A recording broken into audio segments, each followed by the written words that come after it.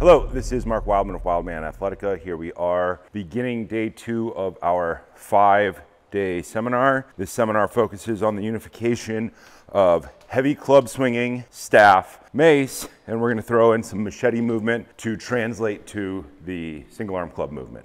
Quick report on day 1. Day 1 of programming started out with staff. We always start with staff first because people need to lay their hands on it immediately and figure out what's going to happen. It is attack, defend drills, observe, orient, decide, and act drills. So they are non-choreographed movement. We start that day with no foot movement, and the attacks are limited at the head, but the attacks are not in any specific order. So people start to learn to make decisions and build their own individual patterns from minute 1 of day 1. Then we go immediately into opening of heavy club swinging, side swings, squats, inside circle, outside circle. That way, when we come back to staff in the second part of day 1, people have already set up and primed the proper hip movement. So it goes staff, heavy club. Summer comes in and starts working with mace. Specifically, we start talking about Warrior 1, Warrior 2 pose, because that primes people for the second half of the staff drills on day 1, where we start walking drills. The second people start walking, they start walking in Warrior 1 and Warrior 2 position. And beautiful morning out here. The sun is behind. It's kind of a cloud forest right now. Get some good echo.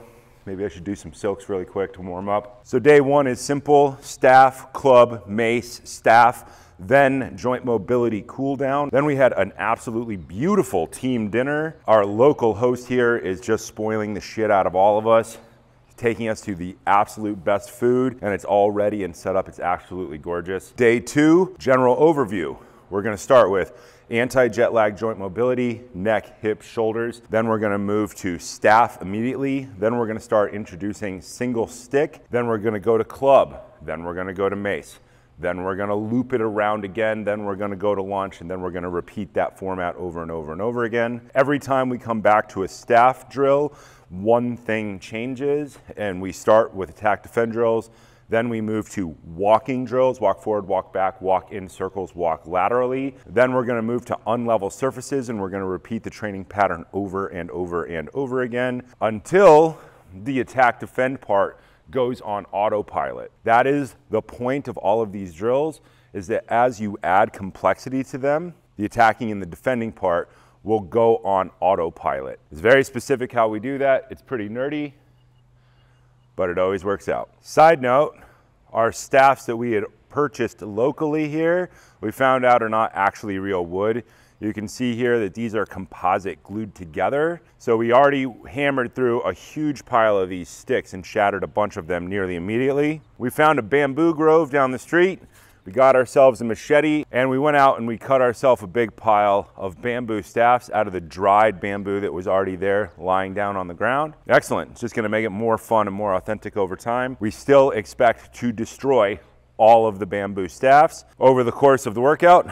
That's fine. It's part of the psychological prep of doing a seminar like this. Giving people permission to destroy stuff in the process of learning helps people learn.